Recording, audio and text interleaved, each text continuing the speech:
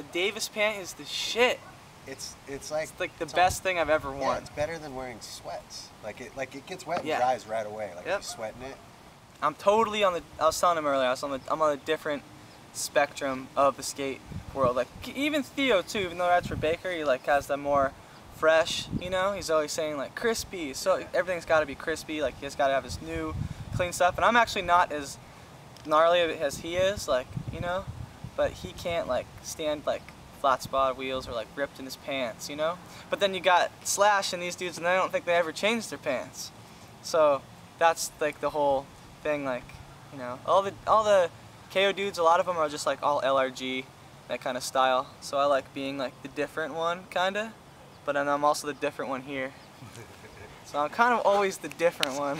It seems like. But I like it, dude. It's sick. I like being the dude from KO that represents, you know, Altamont. Carlsbad. Live like 3 miles from the Gap.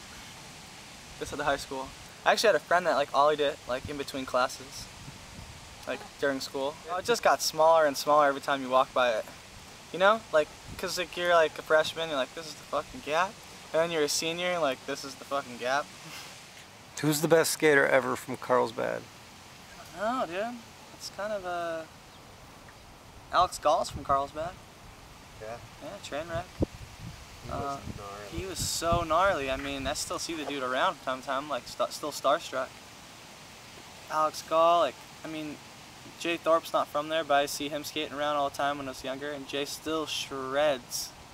Jay's like the homies. Not just in Dude, skateboarding. I don't even know, man. You got favorites? I don't even know if I have a favorite. I just love to watch people skateboard.